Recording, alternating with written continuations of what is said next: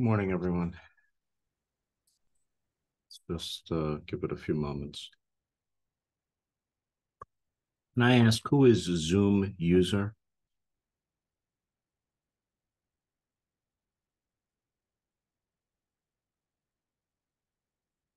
Can you guys hear me okay? I can hear you. I'm not sure who that is.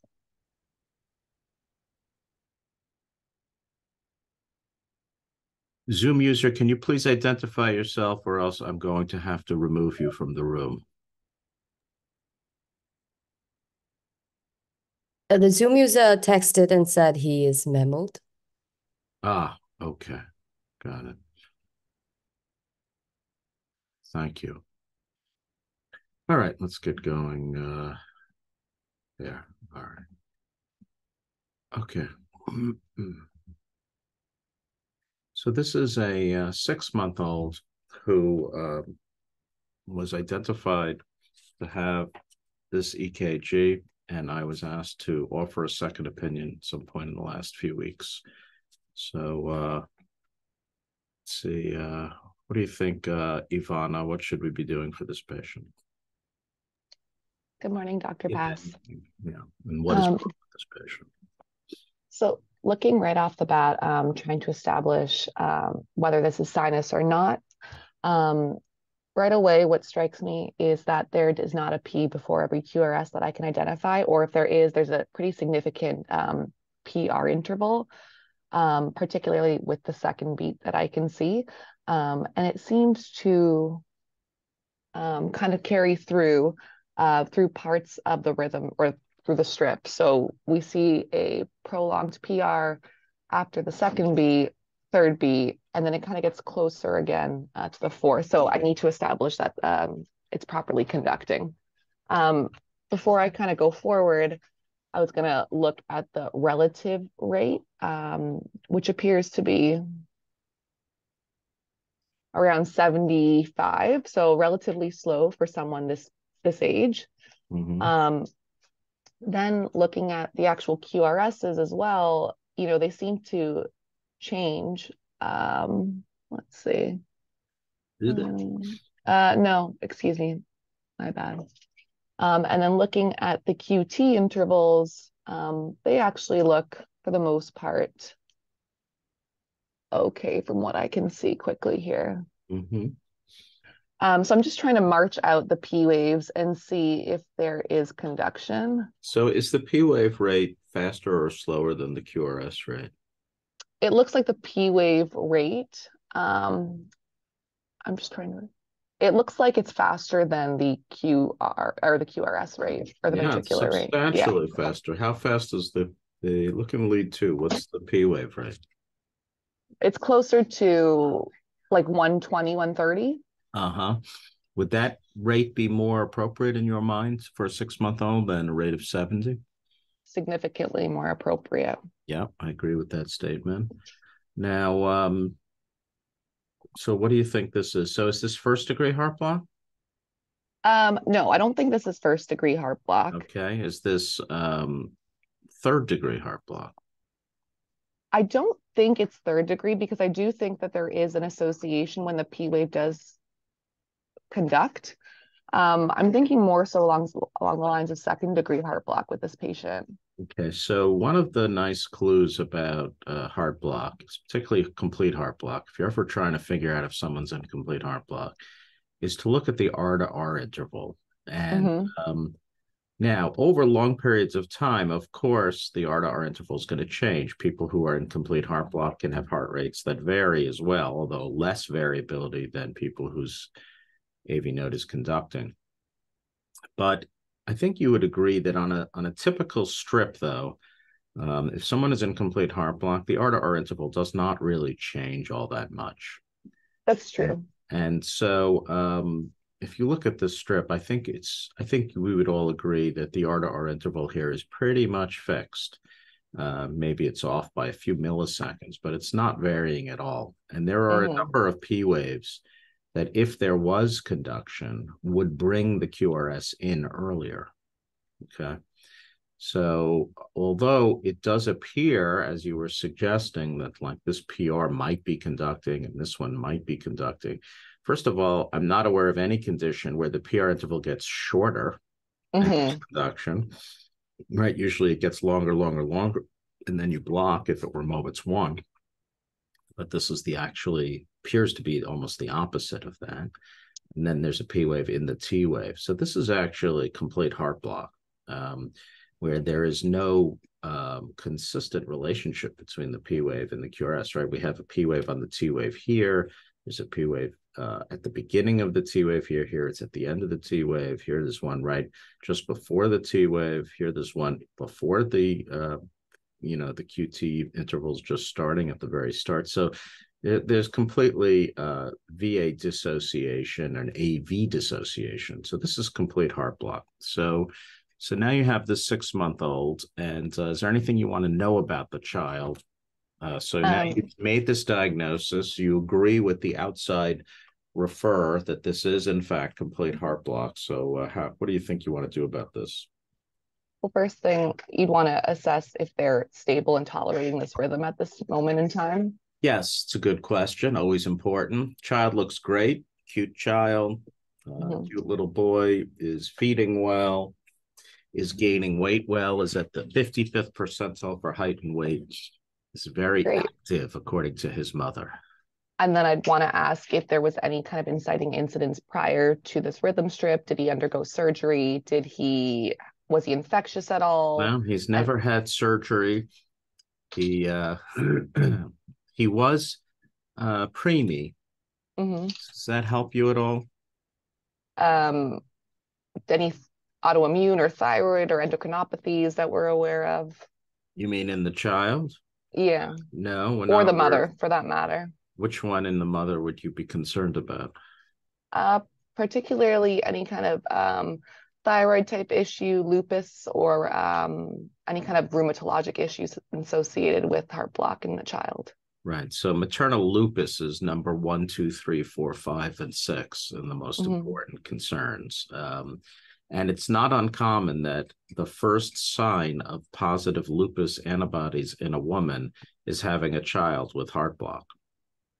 Interestingly, in this case, I believe that the patient's mother had not yet had lupus antibody testing, but the fact that the child was premature, is there a possibility that could offer you some information? Like this child was diagnosed, let's say, at 6 months.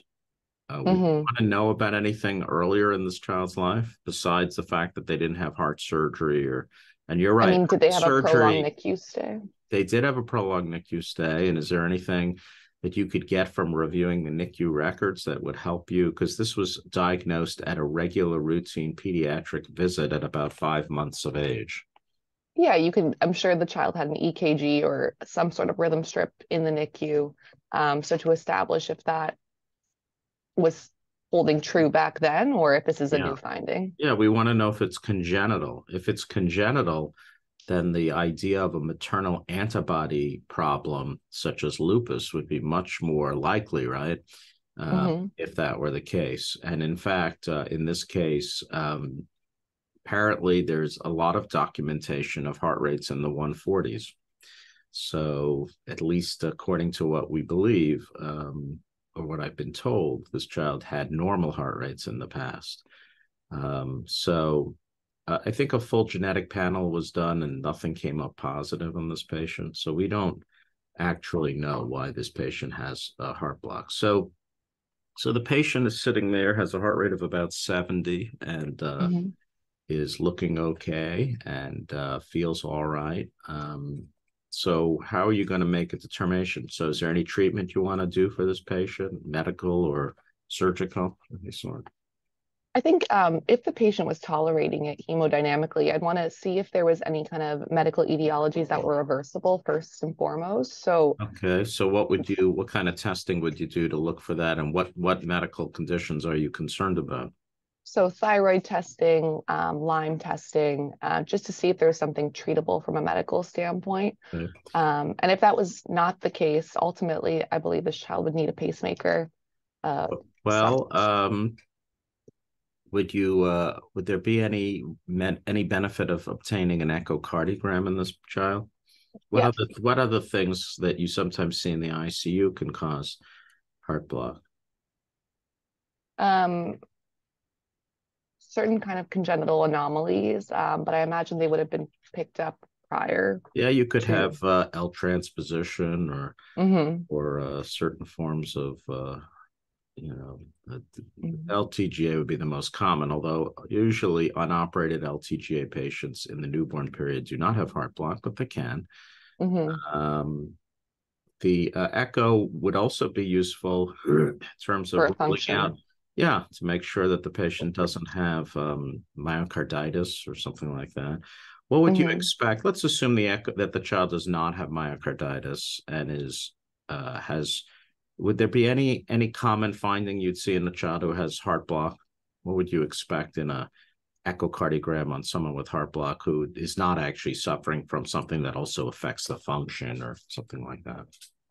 What's a typical response to these slow heart rates? Um, I'm not sure. Well, you would normally, right? There's only two ways that we can augment our cardiac output. One is heart rate, which if Hmm. you have heart block, you can't do very easily. And the other is stroke volume. But the stroke volume can only be augmented to a certain degree. The heart is Right. not a balloon that can just, enlarge to any size, but the heart can enlarge a little bit. So in somebody who has heart block, a good way to tell if they've been in it for a while is to look at the ventricular dimensions. It's very common that patients will have a little bit of LV dilation, which is compensation. It's not unlike, for example, high degree athletes who have very high levels of cardiovascular fitness, who also have very dilated ventricles, Hmm. LV. So this child did, in fact, have normal ventricular function, but did have mild, left ventricular enlargement, which again is a normal adaptation to slow heart rates. So the way that we determine whether is there any other testing you wanted to do in terms of assessing this patient's stability and Um, you could put a Zio or follow their tele for a while yeah. to see if there's any arrhythmia burden. I imagine this patient would probably be inpatient at this point. So, Well, yeah, that's probably true, especially if it's a new finding. But mhm. most important thing is you want to see a couple of things. So there actually are, just because so if you have heart block after surgery, we've already talked many times how if you're past, 8 to 10 days, you basically have to get a pacemaker, at least according to present rules, and we'll go over that in a moment. But if you do not have congenital heart disease, the question is who merits a pacemaker and who does not. And there are, in fact, formal rules on this. And this was updated just 2 years ago. This is the 2021 PACES Expert Consensus Statement on Indications and Management of CIEDs in Pediatric Patients. And Molly Shah, who's at Children's Hospital Philadelphia, is the first author, and a lot of prominent people. And this statement is endorsed by the ACC, the Heart Rhythm Society, the American Heart Association, the European Association, the Indian Heart Rhythm Society, and the Latin American Heart Society, and the Asia Pacific Heart Rhythm Society. So basically, this is the state of the art, or the present recommendations agreed upon by basically all the known major rhythm organizations throughout the world. So, and these are important. This is very important. And in fact, I am in the process, as you know, you have to recertify your boards, and now they have a process where you do it at home. You have to take like 20 questions a quarter, and I just had my quarterly test, and this came up. This was exact question like this.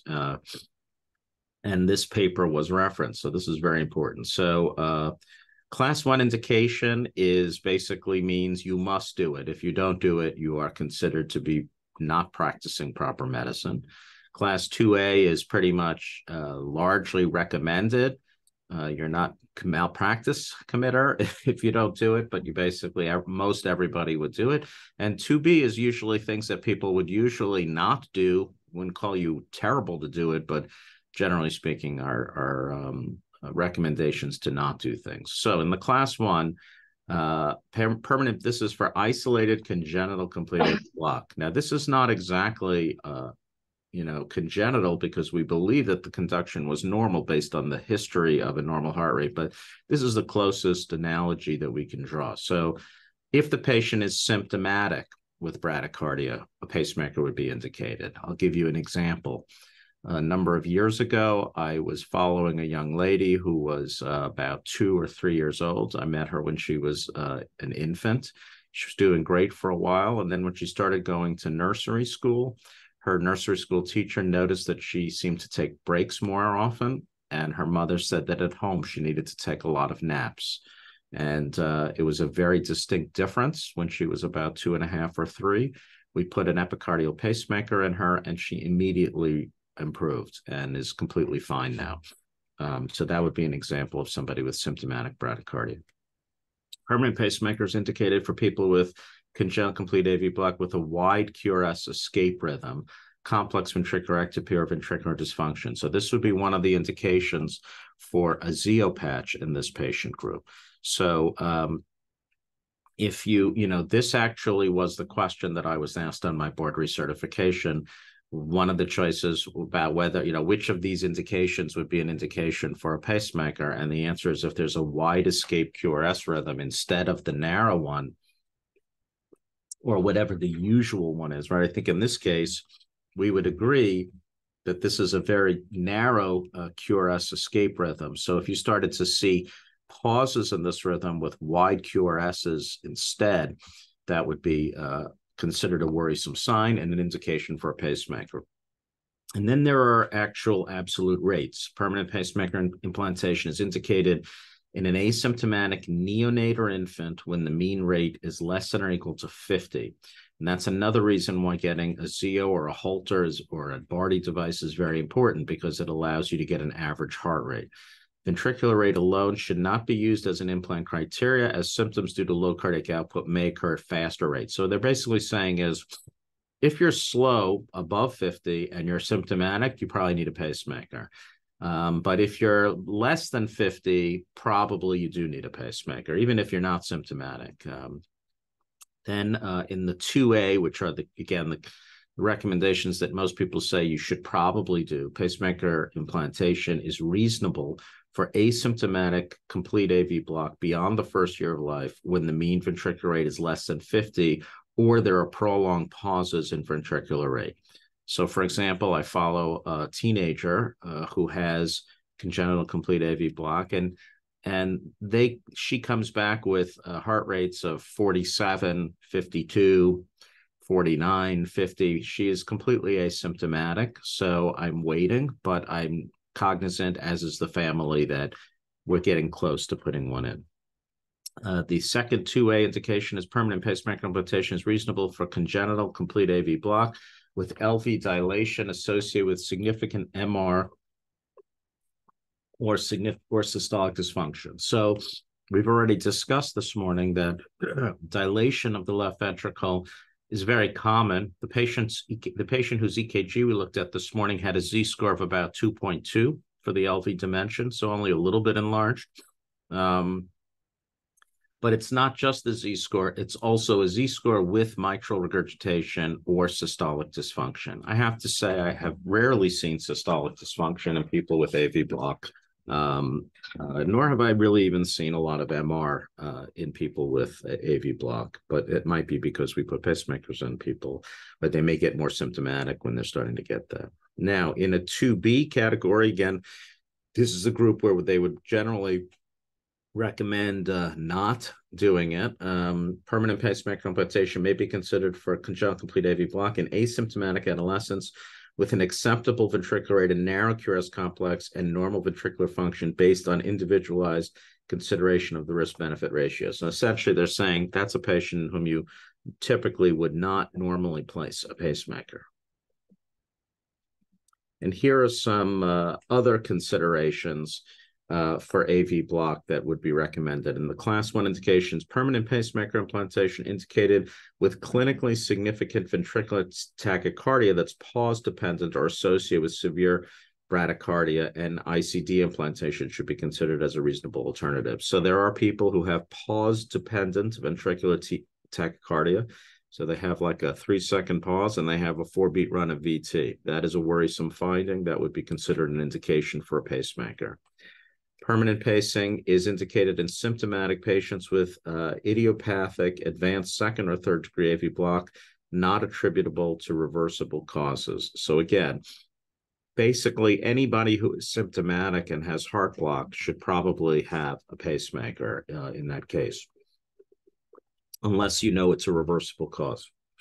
2A, permanent pacemaker implantation reasonable for any degree of AV block that progresses to advanced second or third degree with exercise in the absence of reversible causes. So this is probably an indication or a suggestion that in an asymptomatic patient, or maybe even in a symptomatic patient, consideration of doing a stress test to see if the heart block worsens with faster heart rates and higher adrenergic tone, which would be distinctly abnormal, right? Normally, even people who have some degree of heart block, oftentimes the AV node will improve as the vagal tone is reduced with exercise.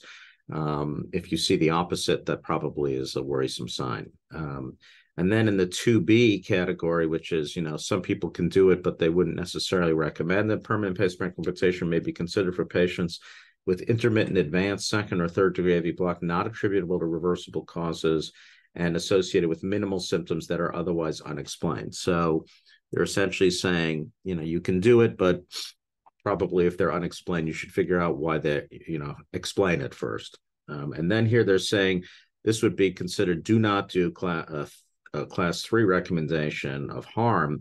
Permanent pacemaker implantation is not indicated for asymptomatic first degree AV block or Mobitz type 1. And of course, we've seen many cases throughout EP conference of people with first degree or Mobitz 1. And obviously, we have never once made the comment that they deserve a pacemaker. But again, there are rarely patients who have this and are symptomatic. But I will be honest in saying I have not yet met one, but that doesn't mean they don't exist. And then just for completeness sake, looking at postoperative AV block, permanent pacemaker implantation is indicated as a class 1 indication for post-op advanced second or third degree AV block that persists at least 7 to 10 days after cardiac surgery. This is something that, we're all very well aware of, and this is based on a number of papers that go back at least 25 to 30 years and have been reconfirmed in more recent studies showing that by about day 8 to 10, the statistical likelihood of recovery of AV conduction is less than 2 to 3%. And so at that point, pacemaker implantation would be recommended. Let me ask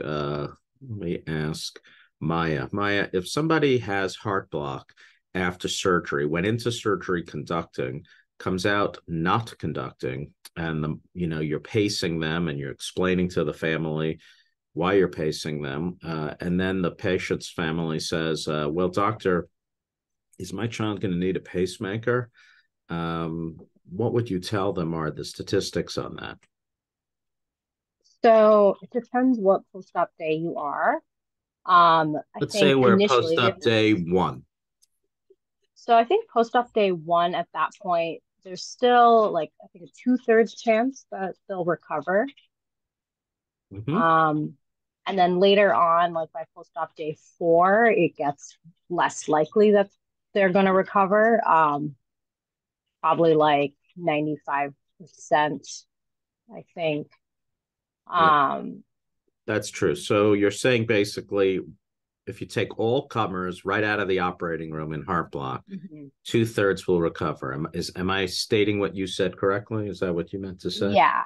Okay, so that's true. That's absolutely right. And that's the most important thing that we have to tell parents. And you're right that as the days pass, probably the likelihood of recovery becomes less.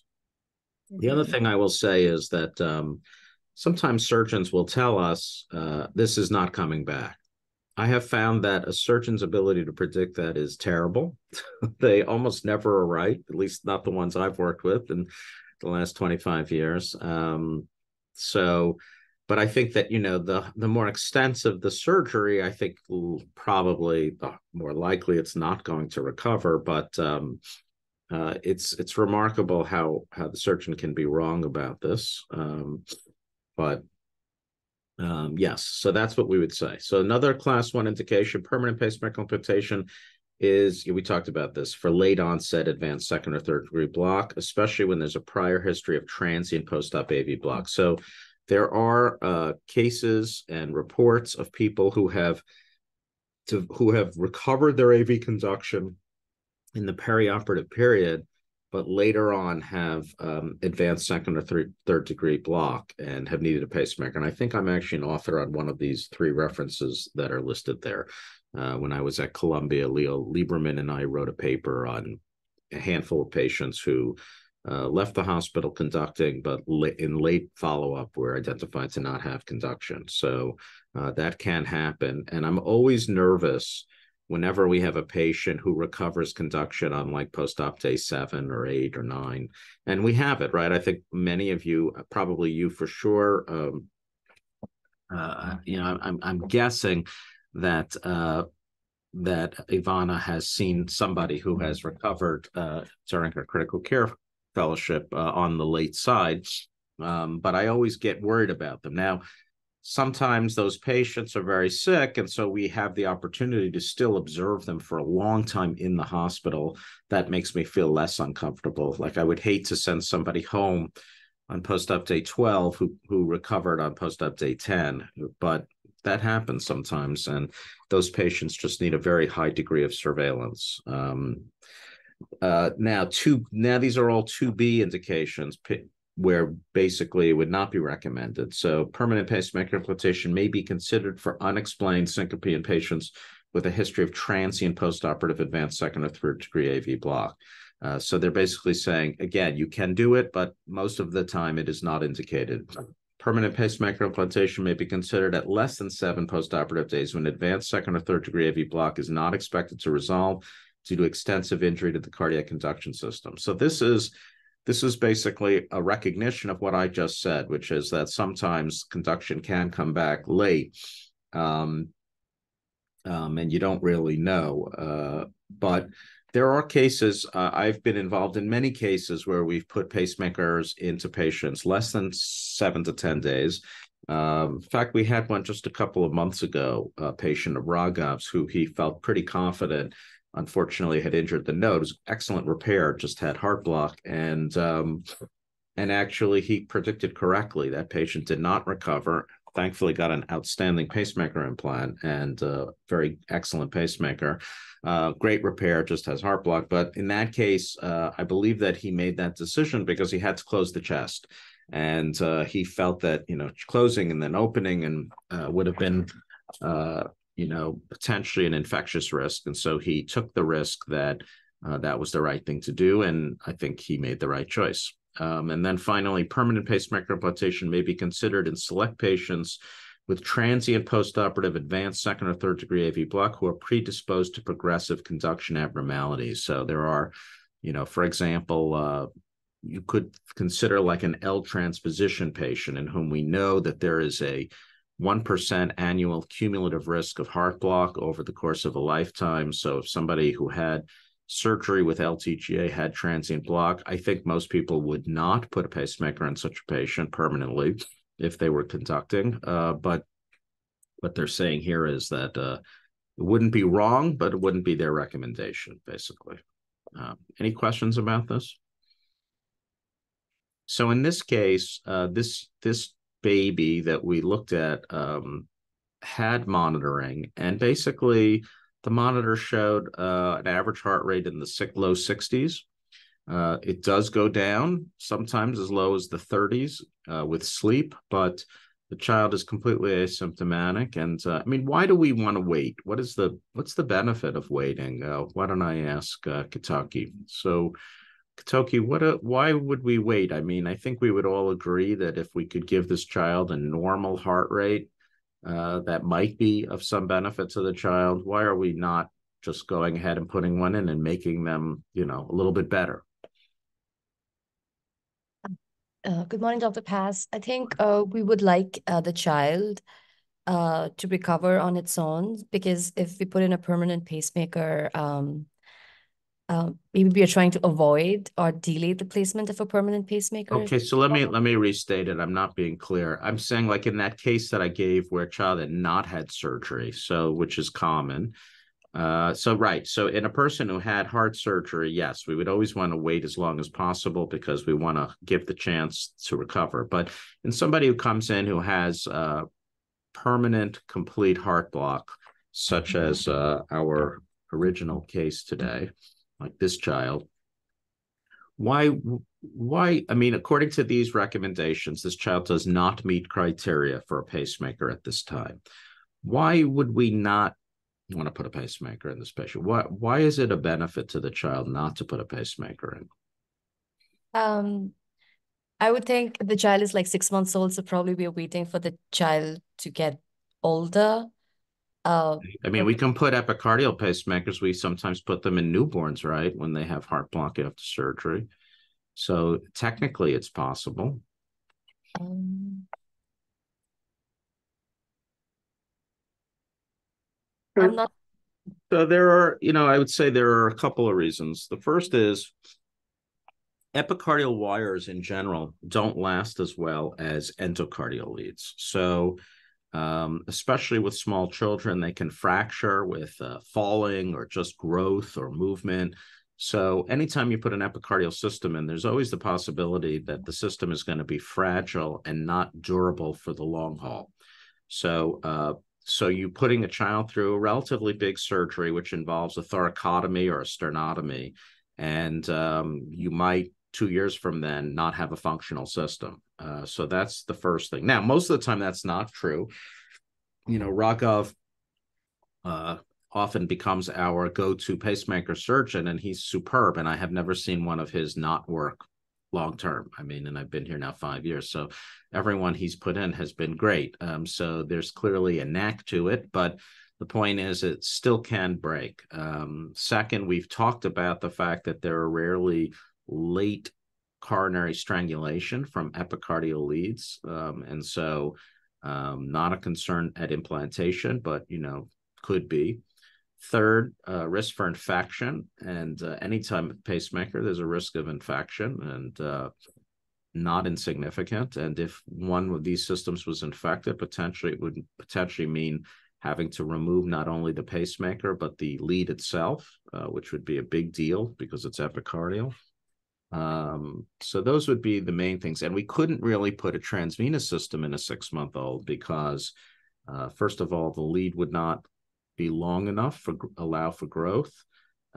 It would almost certainly cause thrombosis of the axillary or the cephalic vein, making it impossible to put further leads in the future.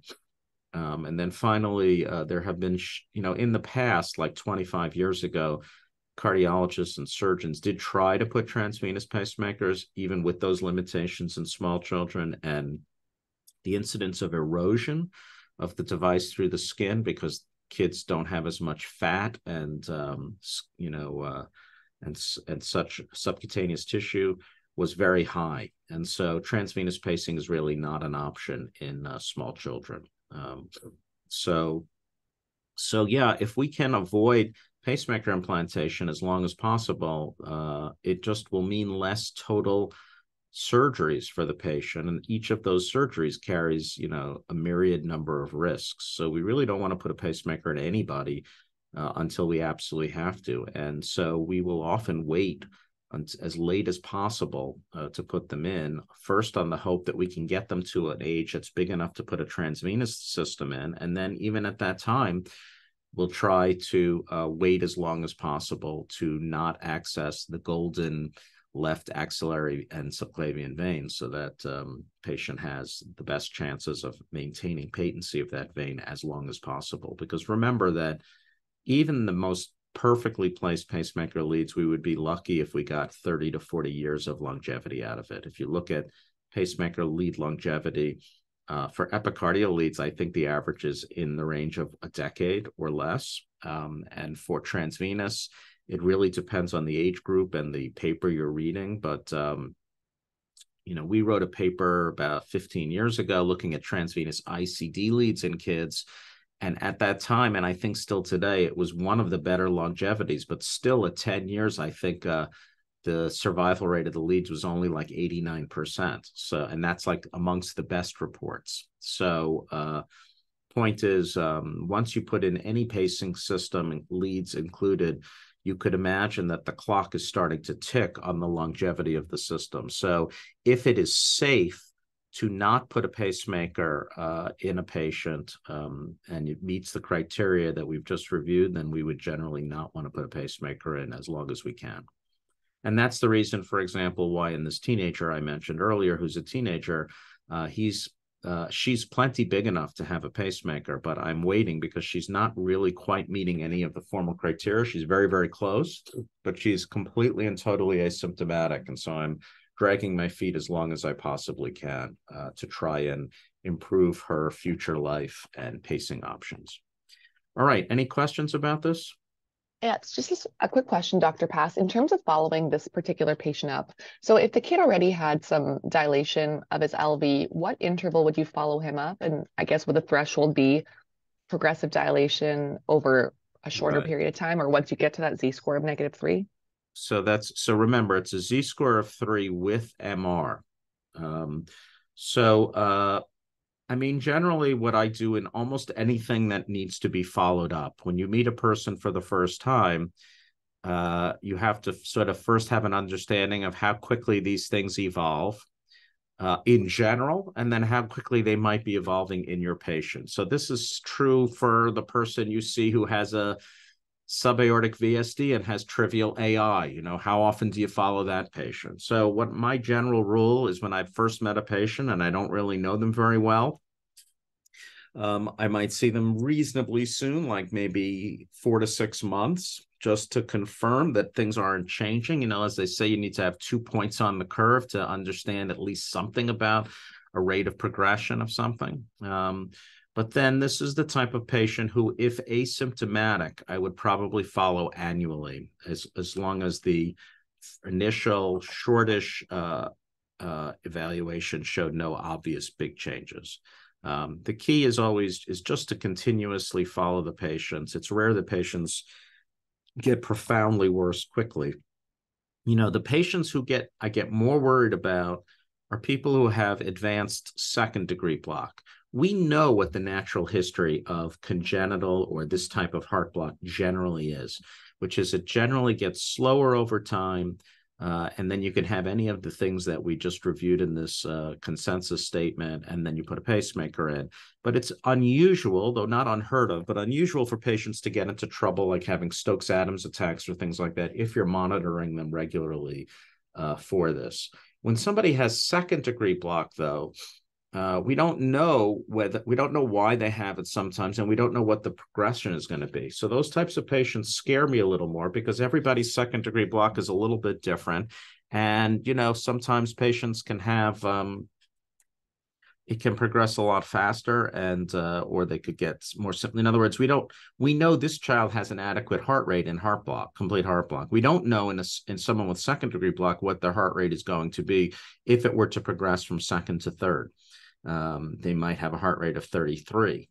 So that is the concern in terms of that I have when I see a high-grade second-degree block versus person who has third degree. If they have third degree, you pretty much have at least some understanding of what the future will hold, and it helps inform decisions regarding surveillance. All right. Was this somewhat helpful today? That was great. Thank you so much. All right. Thank you, guys. Have a great day. I'll see you at Sign Out in a short while. Bye-bye.